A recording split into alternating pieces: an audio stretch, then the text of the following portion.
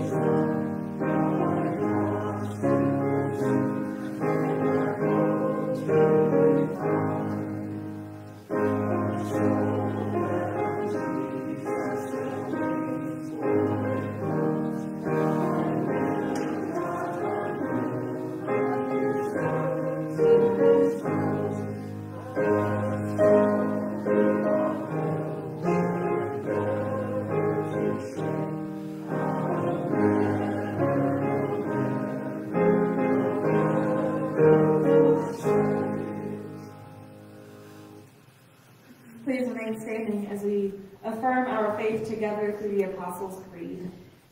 I believe in God the Father Almighty, maker of heaven and earth, and in Jesus Christ, his only Son, our Lord, who was conceived by the Holy Spirit, born of the Virgin Mary, suffered under Pontius Pilate, was crucified, dead, and buried. The third day he rose from the dead. He ascended into heaven, and sitteth at the right hand of God the Father Almighty.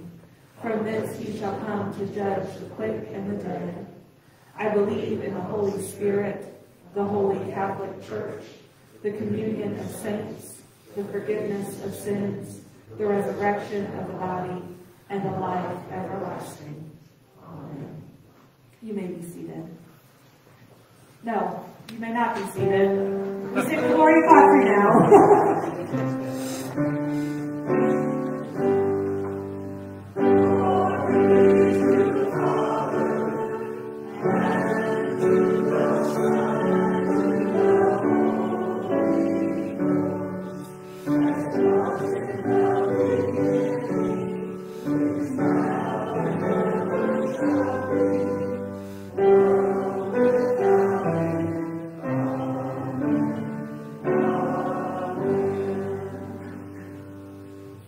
Now you may be seated. Let us pray. Shepherd of our souls, guide us through times of woe and help us find your solace and peace.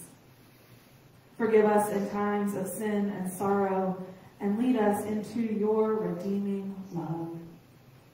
Resurrect us in times of death and despair and lead into new life, that we may be the blessing we seek for each and every one we meet. Amen.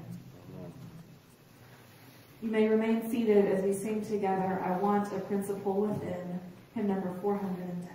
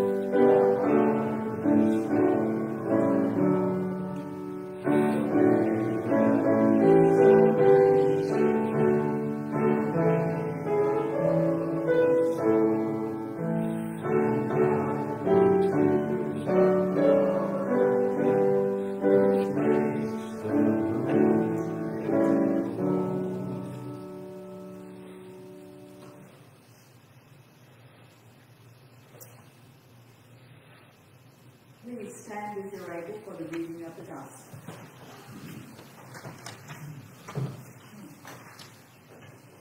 He came down with, this is from Luke 6, 17 through 26.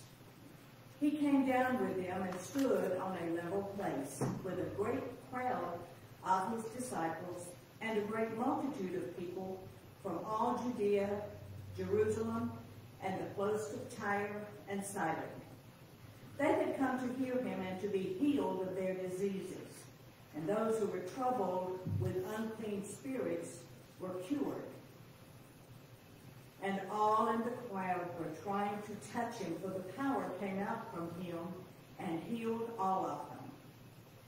Then he looked up at his disciples and said, Blessed are you who are poor, for yours is the kingdom of God. Blessed are you who are hungry now, for you will be filled. Blessed are you who weep now, for you will laugh. Blessed are you when people hate you, and when they exclude you, revile you, and defame you on account of the Son of Man. Rejoice in that day and leap for joy, for surely your reward is great in heaven. For that is what their ancestors did to the prophets. But woe to you who are rich, for you have received your consolation. Woe to you who are full now, for you will be hungry. Woe to you who are laughing now, for you will mourn and weep. Woe to you when all speak well of you, for that is what their ancestors did to the false prophets. Words of God for the people of God. Thanks be to God. You may be seated.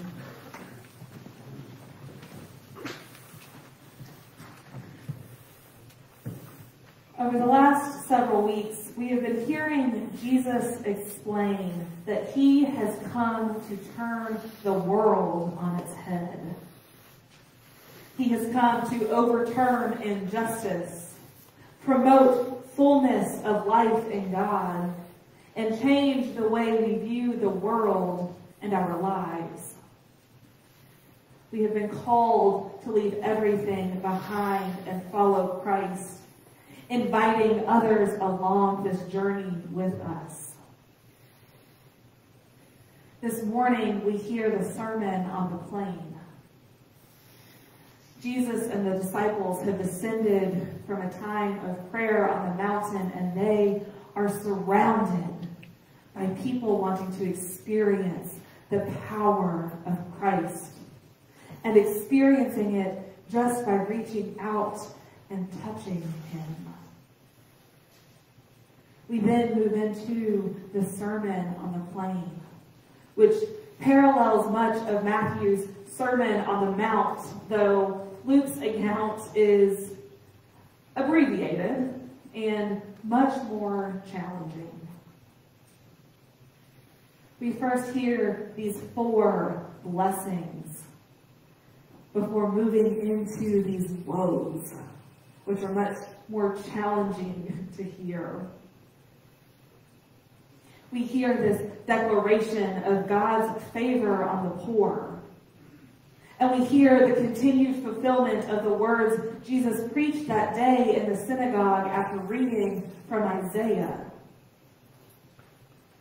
We hear that Mary did indeed know the heart of her baby boy as she sang the Magnificat, saying, "He has pulled the powerful down from their thrones and lifted up the lowly.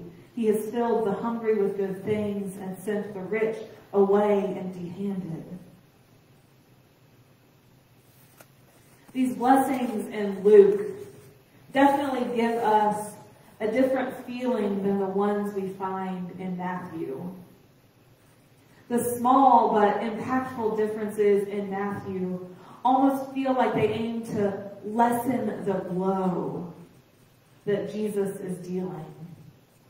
Matthew softens the language by saying things like, "Blessed are the poor in spirit," and "Blessed are those who hunger and thirst for righteousness."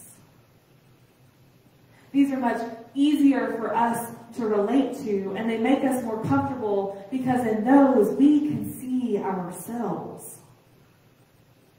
Whereas with Luke, I find myself feeling like I fall more in line with the woes. Luke's blessings challenge our assumptions we have about the poor among us. We have been conditioned to assume that something is wrong with them. They're just lazy and unmotivated. They just need to pull themselves up by their bootstraps. They are morally inept because they do not have enough. And absolutely woe on us for believing those lies and misconceptions. Woe on us for being unwilling to view them as created in God's own image. Woe on us for being unwilling to look beyond the decisions they have made so that they can survive.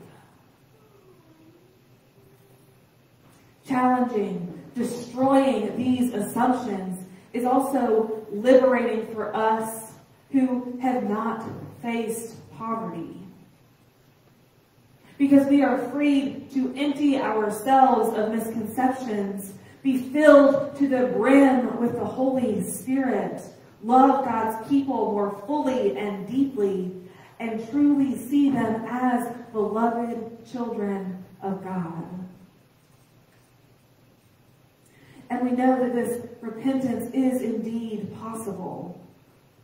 We see evidence of this in the story of Zacchaeus, as Jesus sees him and says, "I am coming to your home tonight." he shares a meal with Christ and begins righting the wrongs he has committed against others. That this repentance is more than just generous giving. It means divesting oneself of wealth that encumbers a genuine dependence on God and making restitution for unjust profits. Reverend Nadia Bolz-Weber is a Lutheran pastor, activist, and author. She wrote a Beatitude blessing, and in it she says, "Maybe Jesus was simply blessing the ones around him that day who didn't otherwise receive a blessing, who had come to believe that for them, blessings would never be in the cards." I mean, come on. Doesn't that sound just like something Jesus would do? Extravagantly throwing around blessings as though they grew on trees. She goes on to say that Jesus is God's beatitude, God's blessing to the weak in the world, that admires only the strong. These blessings are important because they show us the radical ways of discipleship that turn the way of the world upside down. They bless those who might not be blessed. They pour God's favor upon those we don't assume have God's favor at all. They challenge us to look more deeply at ourselves and our preconceived notions about one another. This morning we're closing with the hymn, "Blessed be the tie that binds." Blessed be the tie that binds our hearts in Christian love. Because this blessing is also deeply ingrained in the bonds we have with one another. This blessing is poured out when we are willing to reach beyond these ideas we have formed and enter into more authentic and loving relationships with one another. And so may we be willing to let go of all that is holding us back from experiencing the kingdom of God in the here and now. This morning, I want to close with the Beatitudes that Reverend Nadia Bolz-Weber writes. Blessed are the agnostics. Blessed are they who doubt, those who aren't sure, who can still be surprised. Blessed are they who are spiritually impoverished, and therefore not so certain about everything that they no longer take in new information. Blessed are those who have nothing to offer. Blessed are the preschoolers who cut in line at communion. Blessed are the poor in spirit. You are of heaven, and Jesus blesses you. Blessed are they for whom death is not an abstraction. Blessed are they who have buried their loved ones, for whom tears could fill an ocean. Blessed are they who have loved enough to know what loss feels like.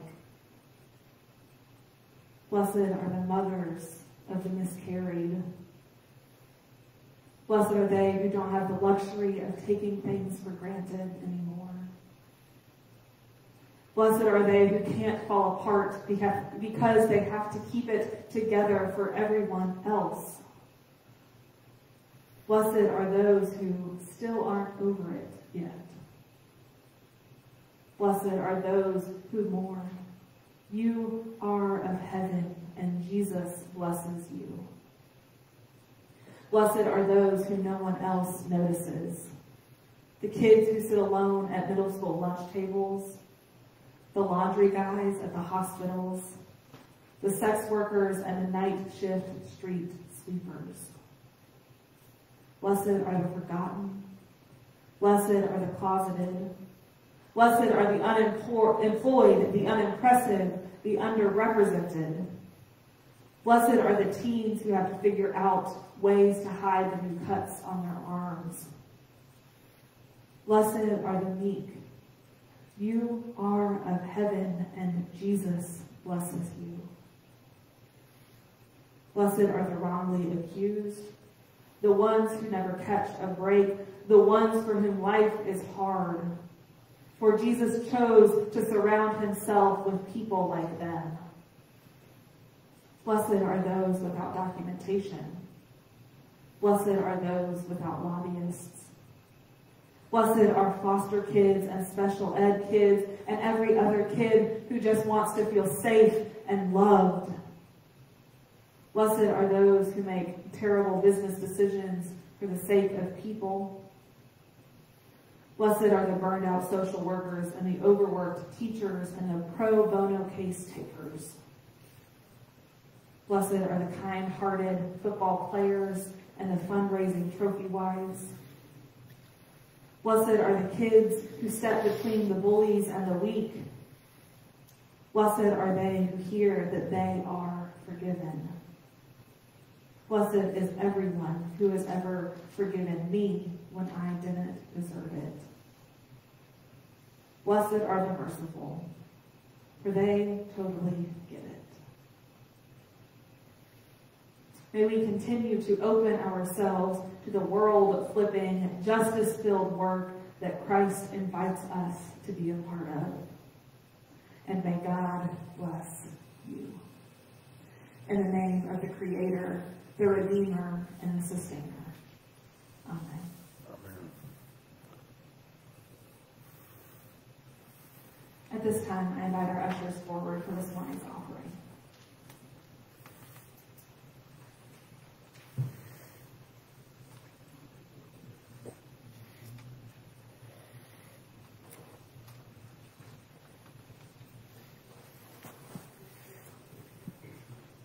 Let us pray.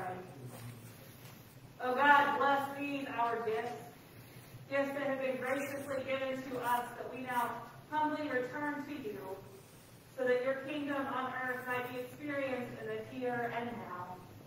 In Jesus' name we pray. Amen.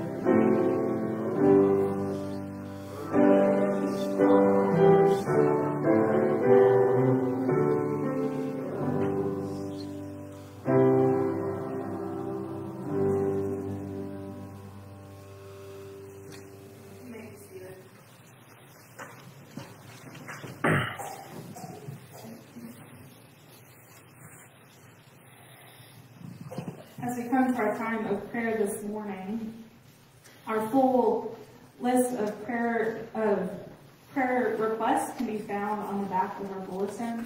We also want to lift up Kitty C. this morning. She fell last Sunday and dislocated her hip and has been in the hospital this week. On Thursday morning, she had a hip replacement. She is still in the hospital and recovering well, but we want to continue to lift her up in prayer. Are there other joys or concerns you would like to name together?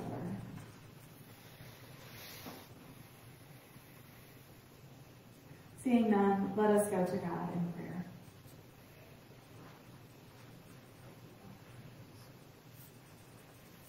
Holy and loving God, God who has poured blessings upon us, God who calls us to be part of the never-ending work of the kingdom of God.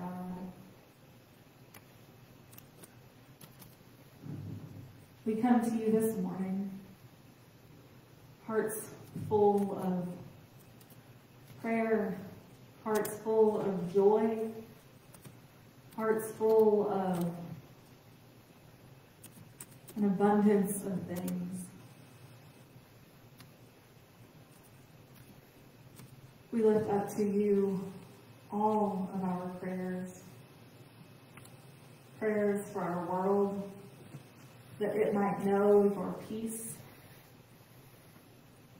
prayers for our nation, that we might knock down the barriers that separate us, prayers for our community,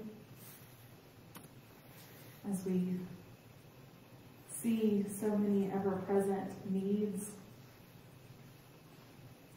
and prayers for each one of us, for the things we struggle with, either in community or alone, for the grief we bear, for the joy and the celebration we experience. Oh God, you have searched our hearts and you know us inside and out. You have poured your Holy Spirit upon us and empowered us to be your hands and feet in the world.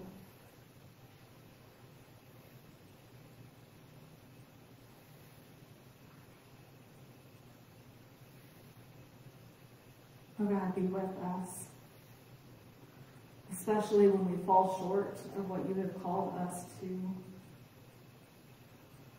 When we have looked the other way, when we have prioritized our own comfort over the needs of our neighbors.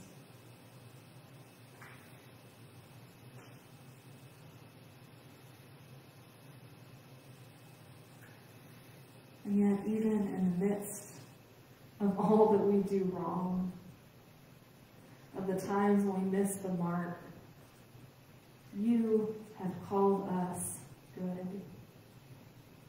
You have created us in your own image and called us beloved.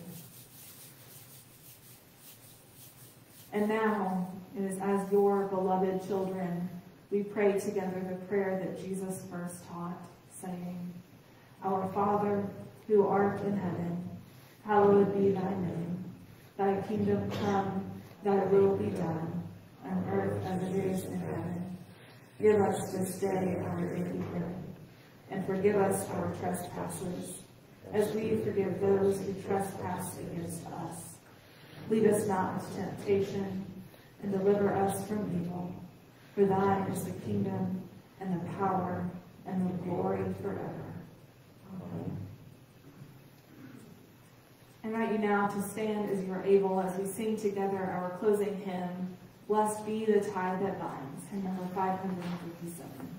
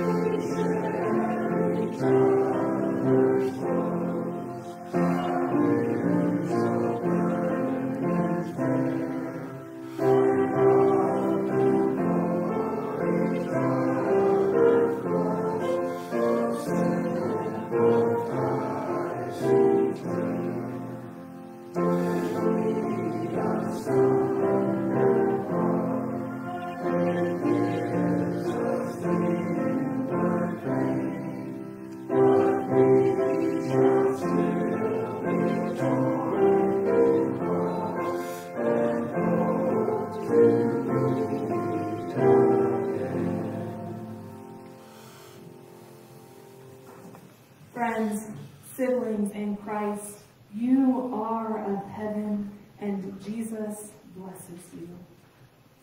And so go in peace, in the name of the Creator, the Redeemer, and the Sustainer.